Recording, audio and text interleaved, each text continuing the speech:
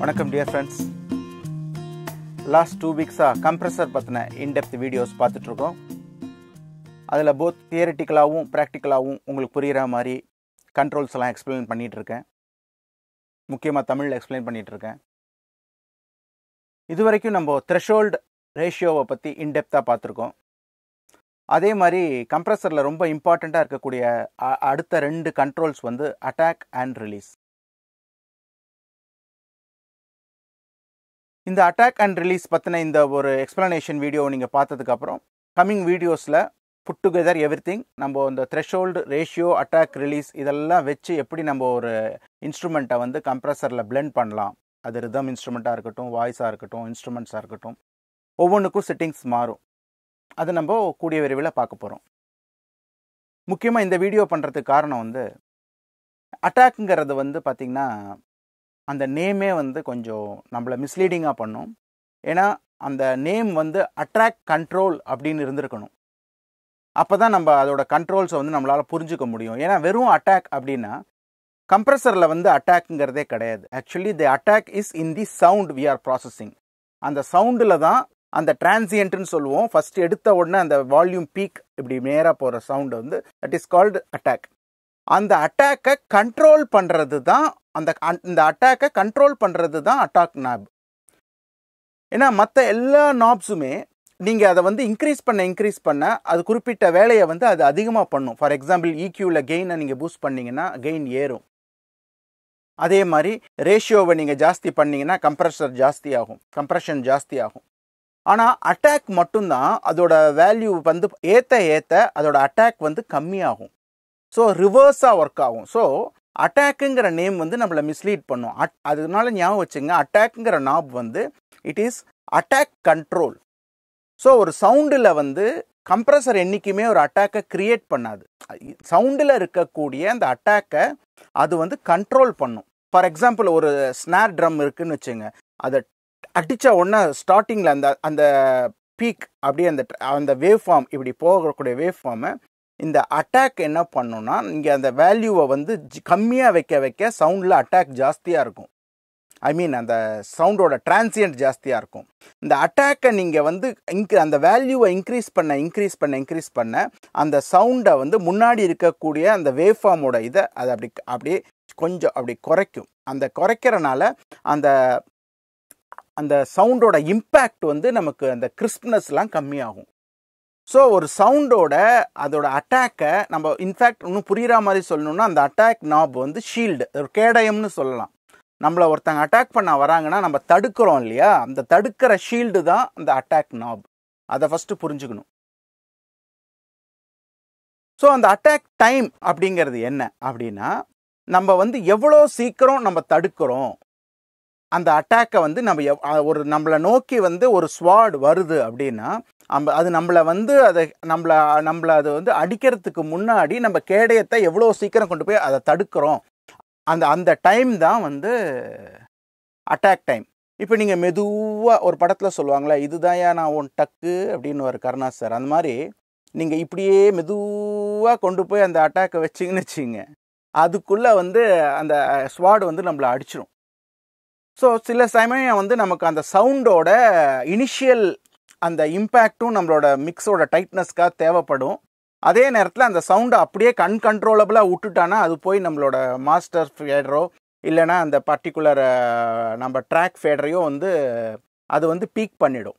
So நம்ம என்ன பண்ணலாம் அப்படின்னா, அந்த சவுண்டை வந்து ஜஸ்ட் அந்த மீட்டரையும் நம்ம காதையும் லிசனர்ஸ் எல்லாரையும் ஏமாத்துற மாதிரி நமக்கு பிடிக்கிற மாதிரி அந்த சவுண்டை ஃபஸ்ட்டு அந்த அட்டாக் லைட்டாக ஓப்பன் பண்ணும்போது ஃபஸ்ட்டு அந்த டக்குன்னு அந்த சவுண்டு வந்து கேட்டோன்னா ஐயோ ஜாஸ்தியாக இருக்கேன்னு போய் லெவலில் பீக் பண்ணுறதுக்குள்ளே அந்த கம்ப்ரஸர் வந்து அப்படியே பிடிச்சி பின்னாடி இழுத்துரும்.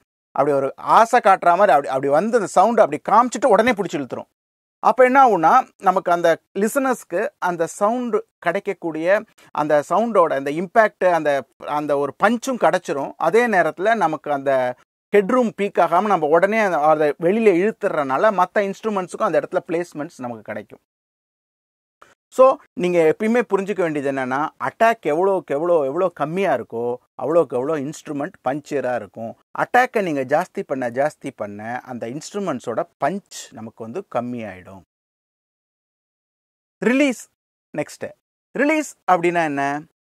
சரி, இப்போ வந்து ஒரு ட்ரம் பீட் இருக்குன்னு வச்சுங்க, டுப் டாக் டுப் டாக் டுப் டாக்னு ஒரு பீட் போகுதுன்னா, இப்போ அந்த டுப்புக்கு வந்து கம்ப்ரஸ் பண்ணுற மாதிரி நீங்கள் வந்து ஒரு அட்டாக் செட் பண்ணி த்ரெஷோல்டு ரேஷியோலாம் செட் பண்ண உடனே அந்த அந்த ஒரே ட்ராக்லேயே அந்த ஃபுல் பீட் இருக்கும்போது அந்த ட்ரிப் அதுக்கு ஒர்க்கான compressor trip talk trip talk அந்த அடுத்த ஸ்னார் வருது இல்லையா, இந்த கிக்குக்கும் அந்த ஸ்னாருக்கு இருக்கக்கூடிய இடப்பட்ட டைம்குள்ளே அந்த கம்ப்ரஸ் பண்ணிவிட்டு அந்த கம்ப்ரஸர் திருப்பியும் தன்னோட ஒரிஜினல் பாயிண்ட்டுக்கு வந்துடணும். வந்தால் தான் இந்த ஸ்னாரை வந்து அது கண்ட்ரோல் பண்ணி அதோட டிரான்சியன்ட்லாம் கண்ட்ரோல் பண்ணி அது வந்து குறைக்க முடியும். இப்போ நீங்கள் ரிலீஸ் டைம் வந்து நீங்கள் அதை கரெக்டாக செட் பண்ணாமல் இருக்கும்போது என்ன ஆகும்?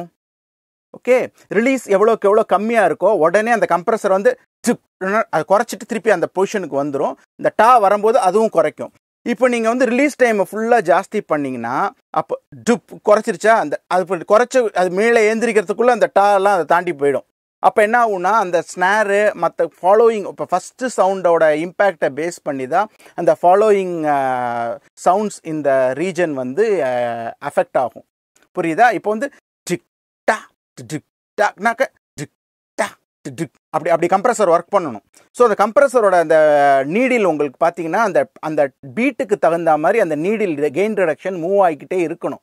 அப்படி மூவ் ஆகாமல் பொறுமையாக இப்போ டப்புன்னு சவுண்டு கேட்டு அதுக்கப்புறம் மெதுவாக இப்படியே வந்ததுன்னு வச்சுங்க, அப்போ அந்த நீங்கள் வந்து ரிலீஸ் டைம் வந்து தப்பாக செட் பண்ணியிருக்கீங்கன்னு அர்த்தம். ஒரு அட்வான்ஸ்டு கம்ப்ரஸர்லாம் பிகினிங் ஸ்டேஜில் உங்களுக்கு அது தெரியாத போது ஏஆர்சி அப்படின்னு கொடுத்துருப்பாங்க, அதாவது ஆட்டோமேட்டிக் ரிலீஸ் கண்ட்ரோல். அதை நீங்கள் வச்சு நீங்கள் ஜஸ்ட் யூஸ் பண்ணி பார்க்கலாம். ஸோ அதாவது ஒரு சவுண்டுக்கும் இன்னொரு சவுண்டுக்கும் நீங்கள் நல்லா ஜூம் பண்ணி பார்த்து உங்களோட டிஏடபிள்யூவில் அந்த டைம் ஃபார்மேட்டில் மீட்டரை வச்சுட்டு நீங்கள் பார்த்தீங்கன்னா ஒரு கிக்குக்கும் ஸ்னாருக்கும் இடப்பட்ட இருக்கக்கூடிய டைமை வந்து கர்சரில் செலக்ட் பண்ணிவிட்டு அது எத்தனை மில்லி செகண்ட்ஸ் இருக்குதுன்னு பாருங்கள். அந்த மில்லி செகண்ட்ஸை விட உங்களோட ரிலீஸ் நீங்கள் செட் பண்ணுற வேல்யூ வந்து கம்மியாக இருக்கணும். அப்போ தான் அந்த சவுண்டு உள்ளே போன உடனே அடுத்த சவுண்டு இது வரத்துக்குள்ளே அந்த ரிலீஸ் பாயிண்ட் வந்து திருப்பியும் கம்ப்ரஸருக்கு வந்துட்டு அது கரெக்டாக அந்த சவுண்டை கண்ட்ரோல் பண்ணும். இதுதான் அட்டாக் ரிலீஸ்.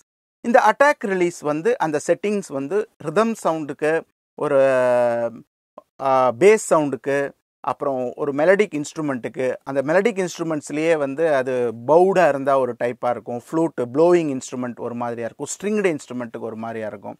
ஒவ்வொன்றுக்கும் அந்த சவுண்டோட கேரக்டரிஸ்டிக்கை நம்ம எப்படி பிளெண்ட் பண்ணலாம் அப்படிங்கிறதுக்கு தகுந்த மாதிரி நம்ம அந்த அட்டாக் அண்ட் ரிலீஸ் செட் பண்ணணும். ஸோ கம்ப்ரெசரை வந்து அந்த த்ரெஷோல்டு ரேஷியோ அட்டாக் ரிலீஸ் இதை வந்து கரெக்டாக செட் பண்ணுறதுக்கு ஒவ்வொரு டைப் ஆஃப் இன்ஸ்ட்ருமெண்ட்டுக்கும் ஒருத்தர் புரிஞ்சுக்கிட்டாங்கன்னா அவங்களுக்கு எவ்வளோ ஒரு சோர்ஸ் வந்து எவ்வளோ வீக்கான சோர்ஸாக இருந்தாலும் அதை நம்மளோட மிக்ஸில் எடுத்துகிட்டு வந்து நம்ம அதை நல்ல இன்க்ரீடியண்ட்டாக நம்மளோட மிக்ஸில் போட்டு நல்லா குக் பண்ண முடியும்.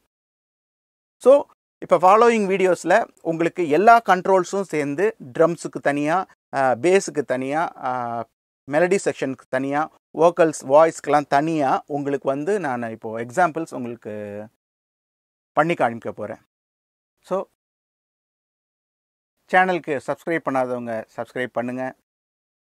ரொம்ப ரொம்ப இன்ட்ரெஸ்டிங்கான வீடியோஸ் எல்லாம் வந்துட்டுருக்கு. இப்போ நான் அந்த கம்ப்ரெசர் பற்றின இந்த ஒரு 5-6 வீடியோவை இது வரைக்கும் நான் போஸ்ட் பண்ணியிருக்கிறத யார் ஒருத்தங்க பார்த்தாலும் கம்ப்ரெசர் பற்றின டவுட்ஸ் நிச்சயமாக வராது.